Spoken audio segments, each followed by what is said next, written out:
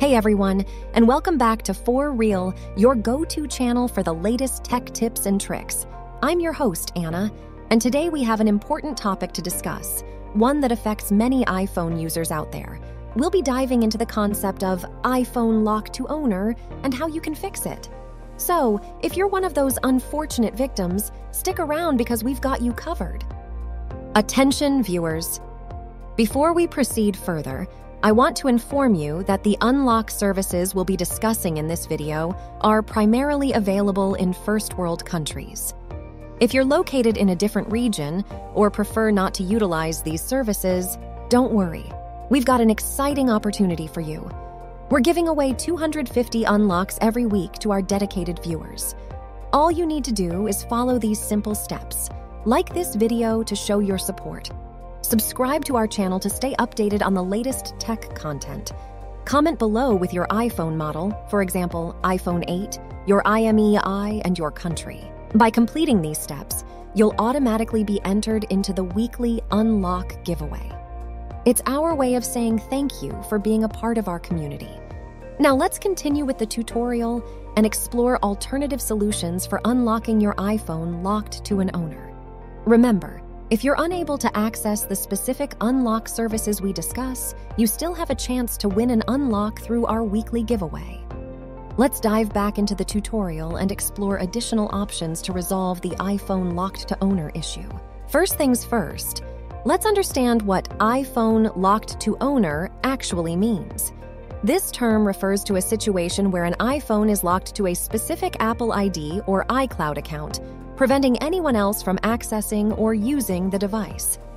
It's a security feature implemented by Apple to deter theft and protect your personal data.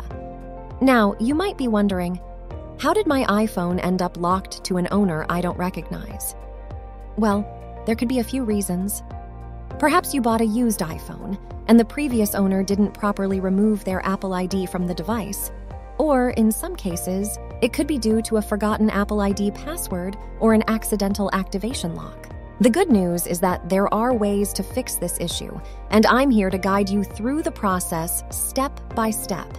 So let's jump right into it. Step 1. Contact the previous owner. If you purchased a used iPhone and it's locked to someone else's Apple ID, try reaching out to the previous owner.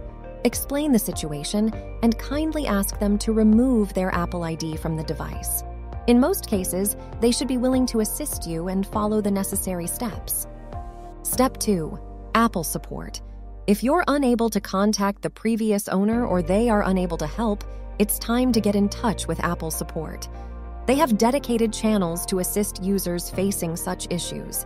Provide them with all the necessary information about the device and explain your situation. They'll guide you further and provide solutions specific to your case. Step 3. Proof of ownership. In some cases, Apple may require proof of ownership to unlock the device.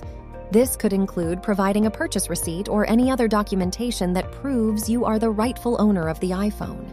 Be prepared to provide this information if requested, as it helps ensure the security of your device and protect against potential unauthorized access. Step 4. Alternative solutions. If the previous steps didn't yield the desired results, don't worry. There are alternative solutions you can try. Some third-party services specialize in unlocking iPhones, but proceed with caution. Make sure to research reputable providers and read reviews to avoid scams or potential damage to your device. Always prioritize your security. Remember, the process of fixing an iPhone locked to an owner may vary depending on the specific circumstances, but these steps should give you a good starting point. It's always important to reach out to the right channels, like Apple support, to ensure you're following the correct procedures. Well, that's it for today's video, folks. I hope you found this information helpful and that it provided you with some clarity on the topic of iPhone locked to owner. Remember, knowledge is power, and now you have the tools to take action if you find yourself in this situation. If you enjoyed this video and found it useful, don't forget to hit that like button and subscribe to our channel for more helpful tech content. Also, feel free to leave any questions or comments down below and we'll do our best to assist you.